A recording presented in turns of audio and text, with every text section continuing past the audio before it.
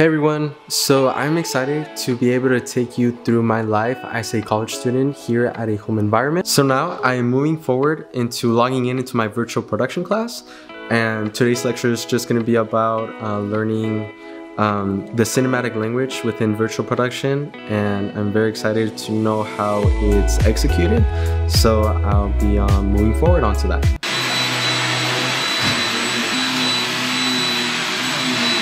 This is just exactly how the home environment can be at times. Such as when you're trying to be engaging with your lecture. Well, that was me logging off from my virtual production class, and honestly, shout out to Professor Vang. Honestly, it's always a good time to hear from his experiences as a filmmaker.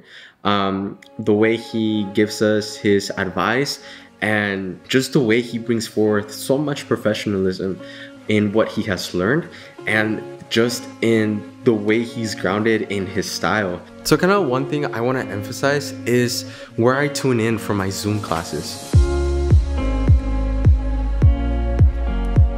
The reason why I like that space is just because it gets me out of the room. I think what I need to do is buy a desk and kind of move those stuff around that area. I don't know, I just feel like I just don't like being in my room for some reason. I think it's just the temptations, you know, about like wanting to take a nap or, you know, wanting to be in bed with the computer and stuff and do the homework. No, like I need to be active, like I need to do that. So now that I was able to take you through and give you an idea of what my just everyday routine is and how I just think that each of us are used to just different parts of the house, and whether we like to do our classes in our rooms or in the living room or in the family room, where we choose to do our homework, where we choose to study. My brothers and I are in school at the same time.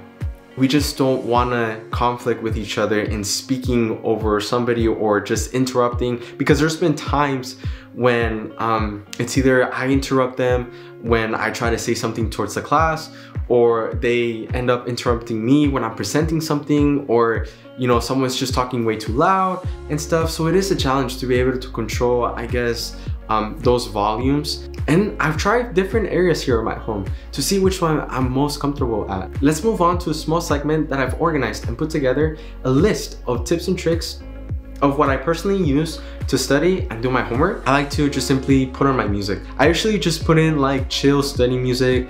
I listen to like instrumentals. That type of music just really motivates me to concentrate better. One new thing that I'm trying out is study groups. We get to spend time in getting ready for a test or just simply reviewing things.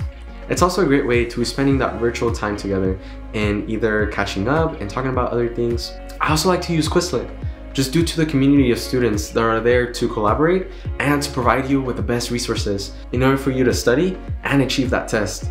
And finally, the other thing that I want to mention is to simply just rewatch lectures. So those are the things that I've listed down that made me feel that I needed to share. And I encourage you to try out those things, and maybe it can help you out in some way.